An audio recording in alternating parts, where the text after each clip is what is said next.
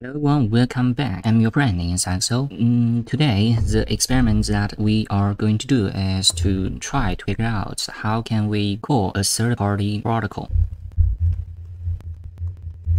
so that we could do the money transferring with other coins like the doggy coin.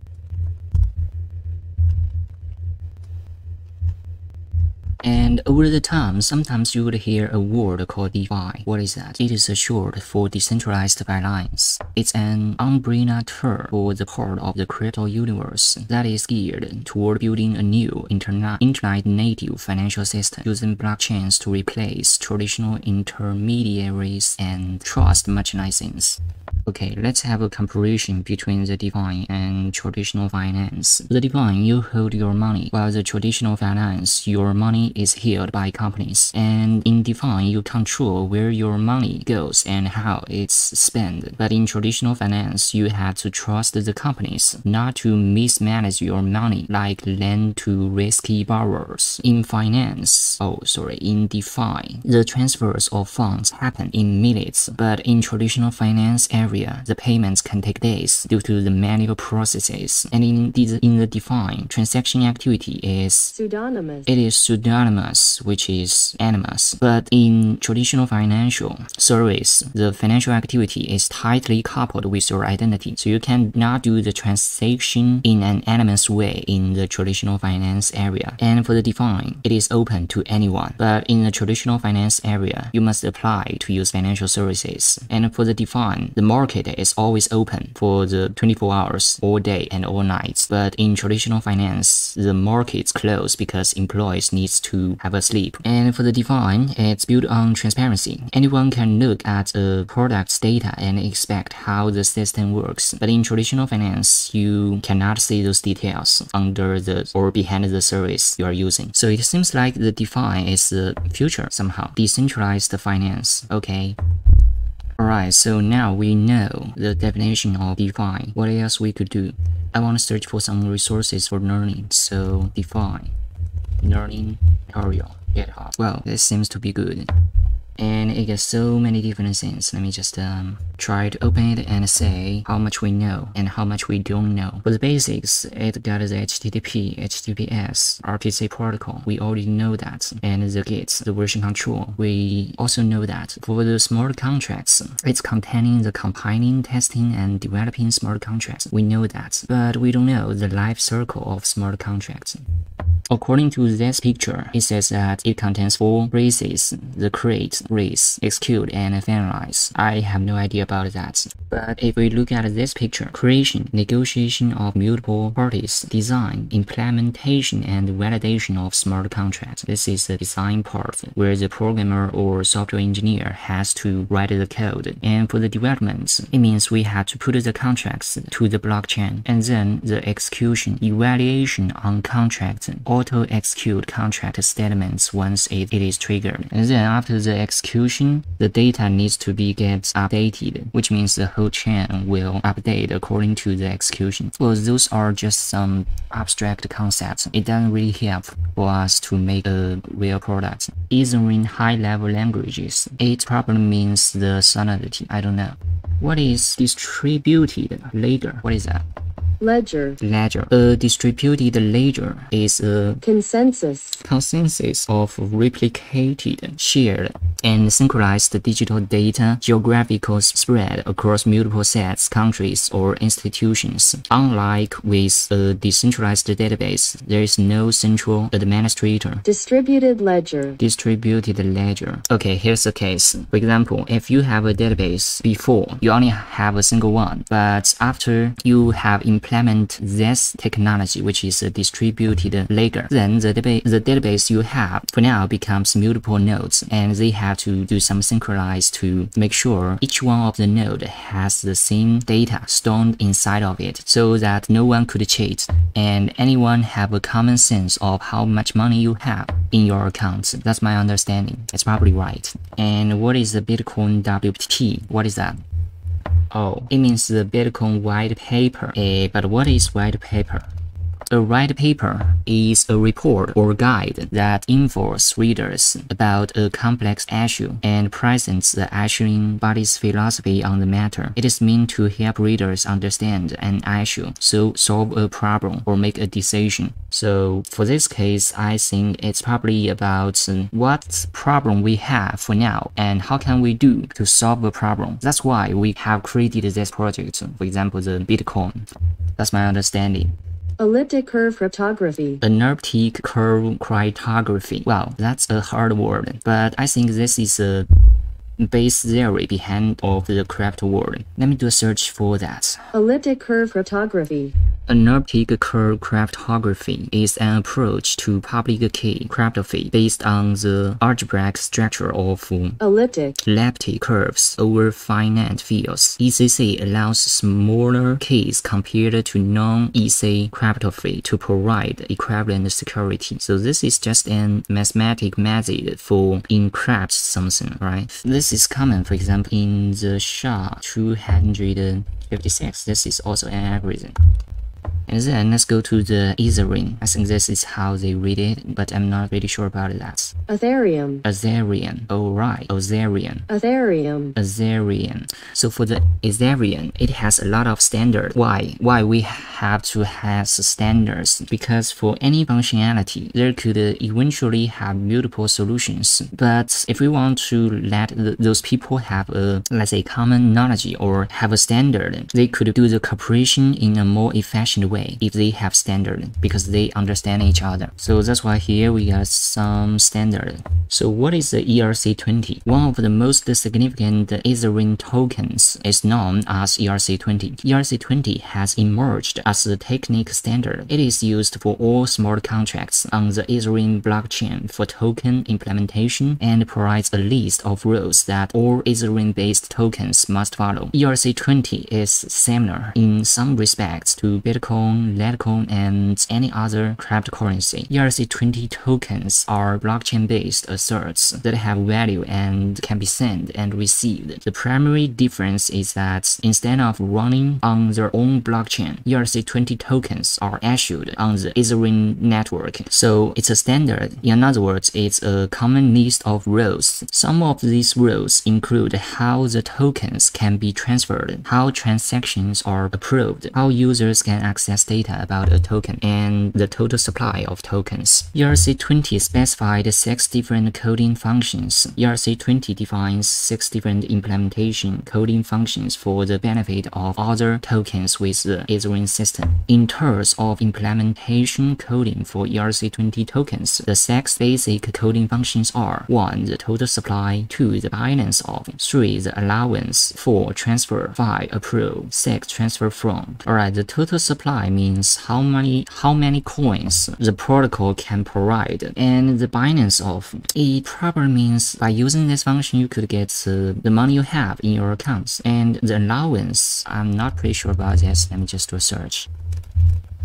Oh, the allowance function returns the token amount remaining, which the spender is currently allowed to withdraw from the owner's account. So it's the money that you can operate for now. And for the transfer function, we all know it is how, or it is what you can use to transfer your money to other accounts, to other people's accounts. And for the approve function, what it does. I know it's made for approval, but what exactly it does. Okay, for the approve function, it is used by an address to approve the spending of a particular amount of tokens. So which means if you had to spend your money, you have to approve for it. So this is a function you have to use if you want to spend your money. Okay, now we have a basic understanding of ERC20. How about ERC421? What is that? 721. What is that? ERC721. It is a non-fungible token. Fungible. Non-fungible token. So what is a non-fungible token? A non-fungible token, or NFT. Oh, if you are talking about an NFT, then I would understand what you are talking about. It probably means some picture or videos that you could buy on the internet. The non-fungible token is used to identify something or someone in a unique way. This type of token is perfect to be used on platforms that offer collectible for items, access keys, lottery tickets, numbered sets for concerts and sports matches. So this specified type of token has amazing possibilities, so it deserves a proper standard, which is the ERC 721. Well, you may think that the standard for the crypto world is very hard to understand, but in the real world it's not. It just defines some common functions that it should have. For example, here the binance of the owner of save transfer from, approve, set approved for all, get approved is approved for all, and then it defines 3 events: transfer, approve for all. That's all. That's a standard. It's not that hard to understand. And so far we know that the ERC20 it's a standard for some common coins, for example the Doggy, the BTC, and for the ERC 721 it means some NFT protocol. And then what is the ERC 1155? What is that? It means Mute Token Standard. This is a standard interface for contracts that manage multiple token types. A single deployed contract may include any combination of fungible tokens, non-fungible tokens, or other configurations. What it means by multi-token standard: the idea is simple and seeks to create a smart contract interface that can represent and control any number of fungible and non-fungible token types. In this way, the ERC 1155 token can do the same functions as an ERC20 and ERC 721 token, and even both at the same time, and based off all, improving the functionality of those standards, making it more efficient, and correcting obvious implementations errors on the ERC20 and ERC 721 standards. That is good. Probably this is what I was looking for, because I just want to create a protocol that could control other protocol. So ERC 1155 functions and features are: batch transfer multiple asserts in a single call; batch balance, get the balances of multiple asserts in a single call; batch approve all tokens to an address; hooks, receive token hook; NFT support, if supply is only one, treat it as NFT; safe transfer rules, set up rules for secure transfer. Okay, now we have the bunch balance and the bunch transfers. Will it save gas fee for us or not? I think it will, otherwise why they make such a function? Well, it can indeed save the gas fee, but not that obvious, but at least it saves that. And for the Ethereum virtual machines, let me do a search, even though I just want to tell you what it is for now, but I'm still gonna do a search. Ethereum virtual machine, UAM, is a computation engine which acts like a decentralized computer that has millions of executable projects. That makes sense. Okay, so this is a software platform that developers could use to create decentralized application, and that virtual machine is where all Ethereum accounts and smart contracts live. The downsides of the Ethereum virtual machine: the UAM network isn't entirely decentralized. The vast majority of Ethereum nodes are hosted on centralized closed servers like Amazon Web Services. If the owner of such services decide they don't like Ethereum for some reason, the nodes could easily be shut down, damaging or destroying the network. Okay, you can think it as a service, but for the service, it will not only run one single application or one single protocol, or something like that, but instead it runs a bunch of protocol or contracts, as they would say. And for the Ethereum networks, it has a main net and test net. Normally we will use the test net for development. Ethereum transaction with using wallets. This is simple, anyone can do this. Interacting with deployed smart contracts. Well, I think this can be done in any programming language, but by using the JavaScript is the simplest way.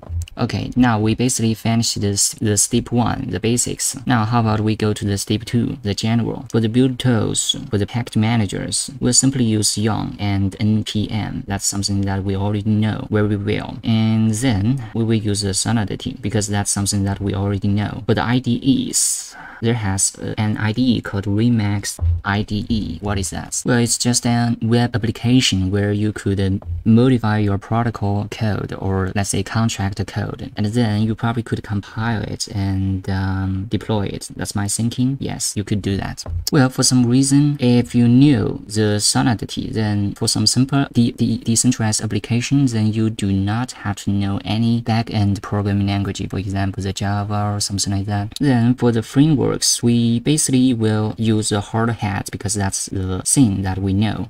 What is the Infra? What is that? The world's most powerful blockchain development suite. By using this framework, you can focus on building and scaling the next generation software. Well, the problem is here you get the price section, which means it's not free, so we will not use it. And for the distributed storage, normally people will use IPFS. I tried to understand the IPFS before, but I gave up. But that's fine. If we want to use it, we don't have to understand it. Then comes from, we are in the step 3, which is keep on. For the front end part, we can use React or the Vue.js. I can do both, so that's not a problem for me. For the security part, what is the checklist testing? What is that? The checklist means some points that you have to do a check to make sure that your product won't get hacked. Well, the concept starts to getting heavy because for the left side, there has a lot of things that I don't know. That's fine, let's get it done one by one. So what is EIP 1559? What is that? Okay, so the EIP 1559 will change the Ethereum's free market mechanism. For example, in before, people have to pay to get their transaction work, and the one or the people who pays the highest win the competition. Their transaction get processed. But in this standard, EIP standard, the transfer fee is always fixed, but you could pay more money to let it process faster. But for those people who do not want to pay, their process or the transaction will also get done, but it takes longer time. DeFi implementations. What is the leading? Lending pool. Sorry, lending pool. So this is the application on the contracts which you could use to borrow money from others, and others probably will also charge you for the service. I mean the money service. They give you money and you give them more money in return. And then it's the stable coin. I know what this is. It means for every coin, it has a equivalent currency on the real world, so that they always share the same value as the real world currency. Here's a word called Fiat money. Fiat money, which means the real world money or real world currency. And what is the farming?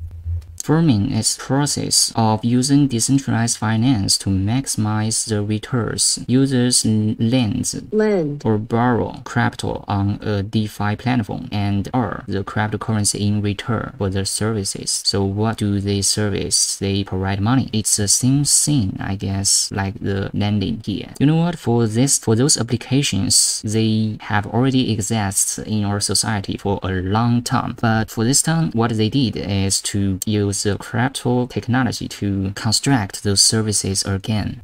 And then we come to the chain section. What is the DEX? What is that? Decentralized exchange. It means decentralized exchange or DEX. We all know exchange, which is a place where you could buy or sell stocks. But the decentralized exchange, it is used to help you make exchange for those crypto coins. And what is side chains? What is that?